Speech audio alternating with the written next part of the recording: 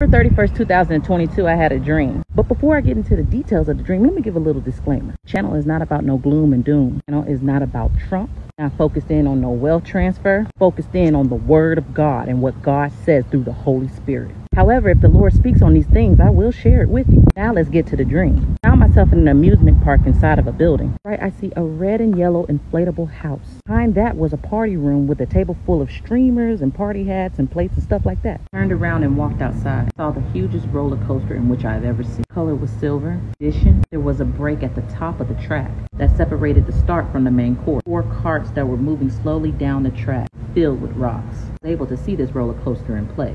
Started at the bottom, shot up vertically. The speed of the cart gave it enough momentum to jump over the broken track, and the cart was able to continue the course. And then I woke up. To the Lord twice for the interpretation of this dream. He came back with the same answer both times. In the near future, we're about to see the Lord's redemptive grace. There will be many obstacles in the way trying to weigh you down. Man's legalism is trying to weigh you down. The excitement to what God is doing will be the very thing that thrusts you forward.